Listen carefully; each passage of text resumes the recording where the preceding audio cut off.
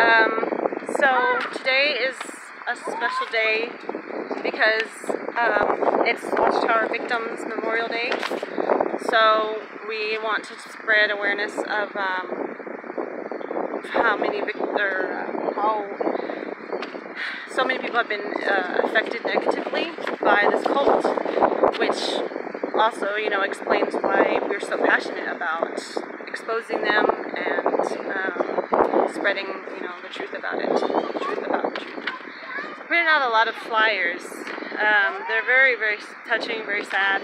You can find them at WatchtowerVictimsMemorialDay.com.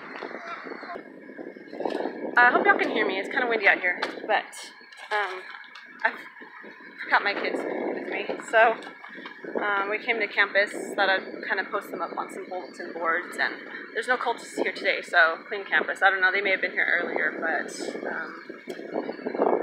thank you, Trisha, for my hat. Proud apostate, which means an escaped slave, if you look it up. Someone who's left their former religion, but JWs would see that as someone who's evil, on Satan's side, mentally diseased, and wants to ruin their lives. So, which is really sad because with clear eyes, you can see that it's simply people who were brave enough, lucky enough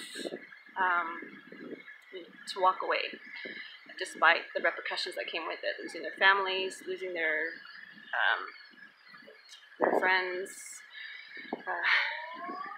some even, taking their lives because it's such a hard thing for them to deal with. So we're going to try and spread some awareness today.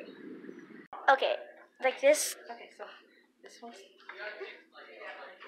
says, in loving honor, this is dedicated to all the children of Jehovah's Witnesses who face shunning in their own congregation because other members have judged them as not doing enough or not living up to improper man-made standards. To all the faithful and obedient children who sacrifice holidays, birthdays, outside friends, beloved family, higher education, freedom of expression, and so much more, and who endure ridicule and bullying from schoolmates, but who are still ostracized and isolated inside your own congregation. We feel your heartache. Please know you are not alone, and we honor you on this special day.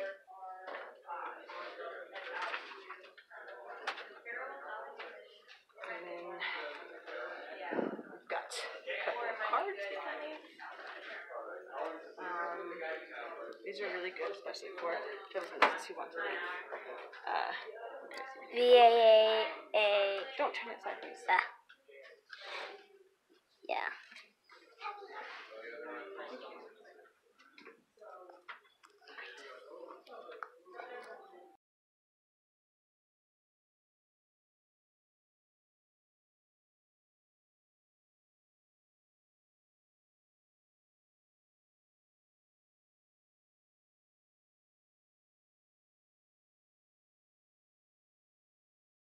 Okay, so this one says, this memorial is left in honor of all the women who have sacrificed their health, safety, and even their very lives to the domestic violence within the congregations of Jehovah's Witnesses. For those who have suffered physical, verbal, and sexual abuse, we remember and honor you on this special day. So we're going to put this one up here. Try not to cover other people's stuff, but it's going to be kind of hard. I should have cropped it. Yeah, I know. Yeah, I just got off the phone. Okay. I'm going to put one more. What did this one last year? This memorial is left in honor of all the children who have endured physical, verbal, and emotional abuse within their own home. For those who have sacrificed so much, we remember and honor you on this special day.